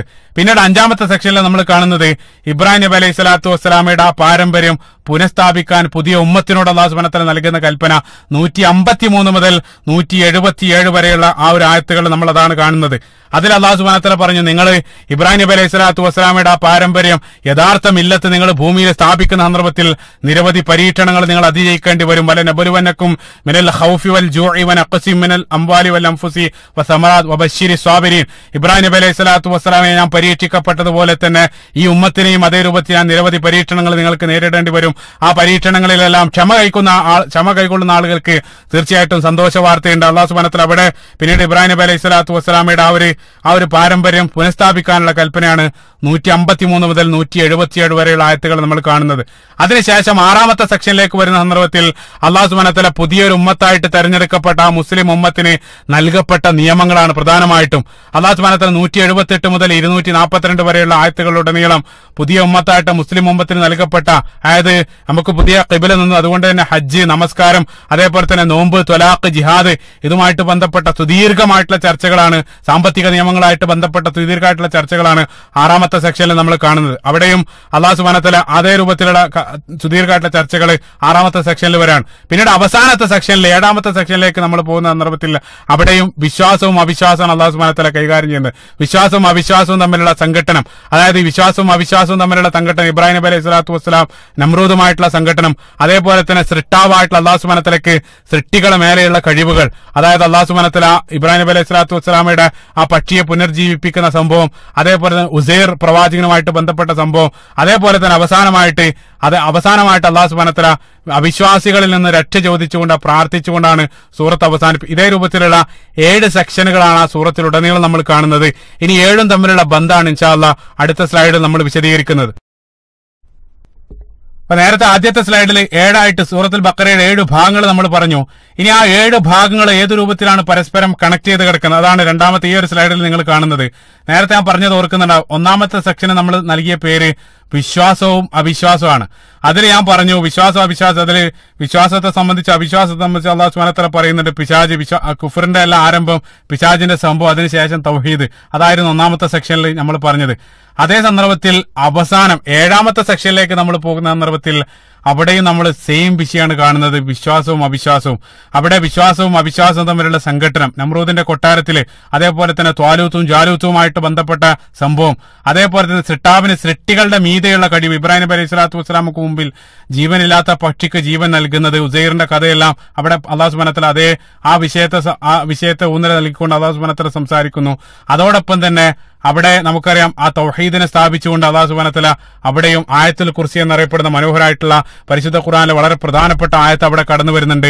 അതേപോലെ തന്നെ ഞാൻ പറഞ്ഞു, തുടക്കത്തിൽ വിശ്വാസത്തെയും അവിശ്വാസത്തെയാണ് പറഞ്ഞതെങ്കിൽ അവസാനത്തിൽ അള്ളാഹു സുബ്ഹാനഹു വ തആല തുടക്കത്തിൽ പറഞ്ഞ വിശ്വാസികൾക്ക് വേണ്ടി പ്രാർത്ഥിക്കുന്ന ആമന റസൂലു ബിമാ ഉൻസില ഇലൈഹി മിർ റബ്ബിഹി, തുടക്കത്തിൽ പറഞ്ഞ വിശ്വാസികൾക്ക് വേണ്ടിയുള്ള പ്രാർത്ഥനയാണ് സൂറത്തിന്റെ അവസാനം 7-ാമത്തെ സെക്ഷനിൽ നമ്മൾ കാണുന്നത്. അതേപോലെ തന്നെ തുടക്കത്തിൽ പറഞ്ഞ അവിശ്വാസികളിൽ നിന്നും രക്ഷ ചോദിച്ചുകൊണ്ട് ഫൻസുർന അലൽ ഖൗമിൽ കാഫിരീൻ എന്ന് ചോദിച്ചുകൊണ്ടാണ് സൂറത്ത് അവസാനിക്കുന്നത്. അപ്പോൾ 1ഉം 7ഉം പരസ്പരം കണക്ട് ചെയ്ത് കൊടുക്കുകയാണ്. സുബ്ഹാനല്ലാഹ്. അതേപോലെ തന്നെ 2-ാമത്തെ സെക്ഷനായിട്ട് ഞാൻ പറഞ്ഞു ബനു ഇസ്രായേലിന്റെ സുദീർഘമായിട്ടുള്ള ചരിത്രം, ബനു ഇസ്രായേലിന് നൽകപ്പെട്ട നിയമങ്ങളാണ്. ആ ബനു ഇസ്രായേല് എന്തുകൊണ്ടാണ് പരാജയപ്പെട്ടത്, അല്ലെങ്കിൽ അവർക്ക് നൽകപ്പെട്ട നിയമങ്ങളും പരാജയപ്പെട്ട കാരണങ്ങളും, അതാണ് രണ്ടാമത്തെ സെക്ഷനിൽ നമ്മൾ കണ്ടത്. അതേ സന്ദർഭത്തിൽ നമ്മൾ 6ാമത്തെ സെക്ഷനിലേക്ക് പോകുന്ന സന്ദർഭത്തിൽ മുസ്ലിം ഉമ്മത്തിന് അള്ളാഹു സുബ്ഹാനഹു വ തആല നൽകപ്പെട്ട നിയമങ്ങളാണ്. അതേപോലെ അതായത് ആദ്യം ബനു ഇസ്രായേലിൽ ഒരു അള്ളാഹു സുബ്ഹാനഹു വ തആല തെരഞ്ഞെടുക്കപ്പെട്ട സമൂഹമായിരുന്നു, അവരെന്തുകൊണ്ട് പരാജയപ്പെട്ടു എന്ന് അള്ളാഹു സുബ്ഹാനഹു വ തആല രണ്ടാമത്തെ സെക്ഷനിൽ പറയുന്നു. അതേ സന്ദർഭത്തിൽ 6ാമത്തെ സെക്ഷനിൽ അള്ളാഹു സുബ്ഹാനഹു വ തആല പുതുതായിട്ട് തെരഞ്ഞെടുക്കപ്പെട്ട മുസ്ലിം ഉമ്മത്തിനെ സംബന്ധിച്ച് പറയുന്നു, അവർക്ക് നൽകപ്പെട്ട നിയമങ്ങളാണ് രണ്ടാമത്തെ സെക്ഷനിൽ അള്ളാഹു സുബ്ഹാനഹു വ തആല പറയുന്നു, സുദീർഘമായിട്ട് പറയുന്നത്. ആ തെറ്റ് നിങ്ങൾ ആവർത്തിക്കുക. അതായത് ബനു ഇസ്രായേലിലെ ആ 2 ഗോത്രത്തെയാണ് അള്ളാഹു സുബ്ഹാനഹു വ തആല, 2 തെരഞ്ഞെടുക്കപ്പെട്ട സമുദായമാണ് 2ഉം 6ലും അള്ളാഹു സുബ്ഹാനഹു വ തആല പറയുന്നത്. രണ്ടാൾക്കും നൽകപ്പെട്ട നിയമങ്ങൾ, മുസ്ലിങ്ങൾക്ക് നൽകപ്പെട്ട സുദീർഘമായിട്ടുള്ള ഹജ്ജും ത്വലാഖ്, ജിഹാദ്, അതേപോലെ തന്നെ സാമ്പത്തിക നിയമങ്ങൾ, അതെല്ലാം 6ാമത്തെ സെക്ഷനിൽ നമുക്ക് വായിക്കാൻ സാധിക്കും. അപ്പൊ 2ഉം 6ഉം പരസ്പരം കണക്ട് ചെയ്ത് കിടക്കുകയാണ്. സുബ്ഹാനല്ലാഹ്. 3ാമത്തെ സെക്ഷനായിട്ട് ഞാൻ പറഞ്ഞു ഇബ്രാഹിം നബി അലൈഹി സ്വലാത്തു വസ്സലാമയുടെ യഥാർത്ഥത്തിലുള്ള പാരമ്പര്യം. അതാണ് അള്ളാഹു സുബ്ഹാനഹു വ തആല 3ാമത്തെ സെക്ഷനിൽ പറയുന്നത്. ആ 3ാമത്തെ സെക്ഷന് പിന്നീട് തുടർന്ന് വരുന്ന 5ാമത്തെ സെക്ഷനിലേക്ക് നമ്മൾ പോകുന്ന സന്ദർഭത്തിൽ ആ ഇബ്രാഹിം നബി അലൈഹി സ്വലാത്തു വസ്സലാമയെ പുതിയ ഉമ്മത്തായിട്ട് തെരഞ്ഞെടുക്കപ്പെട്ട ആ മുസ്ലിം ഉമ്മത്ത് ആ പാരമ്പര്യം നിങ്ങൾ പുനഃസ്ഥാപിക്കണം എന്നുള്ള നിർദ്ദേശം, അല്ലെങ്കിൽ യഥാർത്ഥ പാരമ്പര്യം ഇബ്രാഹിം നബി അലൈഹി സ്വലാത്തു വസ്സലാമയുടെ ആ പാരമ്പര്യം പുനഃസ്ഥാപിക്കേണ്ട മില്ലത്തായിട്ട് ആ ചുമതല മുസ്ലിങ്ങൾക്ക് നൽകുന്നതായിട്ടാണ് കാണുന്നത്. സുബ്ഹാനല്ലാഹ്. അപ്പൊ 3ഉം 5ഉം പരസ്പരം കണക്ട് ചെയ്ത് കിടക്കുകയാണ്. സുബ്ഹാനല്ലാഹ്. ഞാനിവിടെ പറയാൻ വിട്ടത് മധ്യത്തിൽ വരുന്ന ഒരു സെക്ഷനാണ്. അത് ഞാൻ പറഞ്ഞു കഅബ മാറ്റാണ്, ഖിബ്ല മാറ്റാണ്. അത് അല്ലാഹു സുബ്ഹാനഹു വ തആല സൂറത്തിന്റെ കൃത്യം മധ്യത്തിൽ അല്ലാഹു സുബ്ഹാനഹു വ തആല ഖിബ്ല മാറ്റ ഖദ് നറാ തഖല്ലബു വജ്ഹിക ഫിസ്സമാ ഫലനുവല്ലിയനക ഖിബ്ലതൻ തർലാഹ, ആ ആയത്ത് കൃത്യം സൂറത്തിന്റെ മധ്യം അല്ലാഹു സുബ്ഹാനഹു വ തആല വെച്ചു എന്നുള്ളതാണ്. സുബ്ഹാനല്ലാഹ്. അതായത് മധ്യമ സമൂഹം, ഉമ്മത്തൻ വസത്തൻ, അവരുടെ ഖിബ്ലയായിട്ടുള്ള കഅബ അത് മധ്യത്തിൽ. നമുക്കറിയാം നമ്മുടെ മുസ്ലിം ഉമ്മത്തിന്റെ കേന്ദ്രം അത് കഅബയാണ്. അത് കൃത്യം സൂറത്തുൽ ബഖറയെ മുസ്ലിം ഉമ്മത്തായിട്ട് നമ്മൾ സങ്കല്പിക്കുകയാണെങ്കിൽ അതിന്റെ കൃത്യം മധ്യത്തിൽ അല്ലാഹു സുബ്ഹാനഹു വ തആല ആ പുതിയ ഉമ്മത്തിന്റെ കേന്ദ്രമായിട്ടുള്ള കഅബ അല്ലാഹു സുബ്ഹാനഹു വ തആല പറഞ്ഞു എന്നുള്ള. സുബ്ഹാനല്ലാഹ്. അതിമനോഹരമായിട്ടുള്ള സ്ട്രക്ചറാണ് സൂറത്തിനകത്ത്. ഇത് വേറൊരു കാര്യം എന്താന്ന് വെച്ചാൽ, പറയാൻ വിട്ട കാര്യം, ഈ ഓരോ സെക്ഷനിലും ഈ 7ന്റെ ഇടയിലും നിരവധി ഇതേ രൂപത്തിലുള്ള റിംഗ് സ്ട്രക്ചറുകൾ വീണ്ടും അവർ വിശദീകരിക്കുന്നുണ്ട്. ഓരോന്നായിട്ട് പറയുകയാണെങ്കിൽ 5-6 മണിക്കൂർ പറയേണ്ടി വരും. ഓരോന്നിനിടയിലും അല്ലാഹു സുബ്ഹാനഹു വ തആല വിഷയം ക്രമം വീണ്ടും ഇതേ രൂപത്തിലുള്ള നിരവധി വിഷയങ്ങളുടെ ക്രമമാണ് സൂറത്തിനകത്ത്. മനോഹരമായിട്ടുള്ള സ്ട്രക്ചർ വീണ്ടും കാണാൻ സാധിക്കും. അതാണ് സൂറത്തിന്റെ മൊത്തത്തിലുള്ള സ്ട്രക്ചർ. ഇനി അതിന്റെ അകത്ത് തന്നെ സബ് റിങ്ങുകൾ നിരവധി ഇതേ രൂപത്തിൽ വീണ്ടും ഓരോ ആയത്തുകൾക്കുള്ളിലും ഇതേ രൂപത്തിലുള്ള മനോഹരമായിട്ടുള്ള ക്രമം കാണാൻ സാധിക്കും. ഉദാഹരണത്തിന് വേണ്ടി ആ സൂറത്തിൽ തന്നെ നമുക്കറിയാം ഏറ്റവും പ്രസിദ്ധമായിട്ടുള്ള ആയത്തുൽ കുർസി എന്നറിയപ്പെടുന്ന ആ മഹത്തായിട്ടുള്ള ആ വചനം, ആ ഒരു ആയത്ത്, ആ ആയത്തിനകത്തുള്ള മനോഹരമായിട്ടുള്ള സ്ട്രക്ചറാണ് അതിനെ സൂചിപ്പിക്കാൻ വേണ്ടി അടുത്തതായിട്ട് സൂചിപ്പിക്കുന്നത്.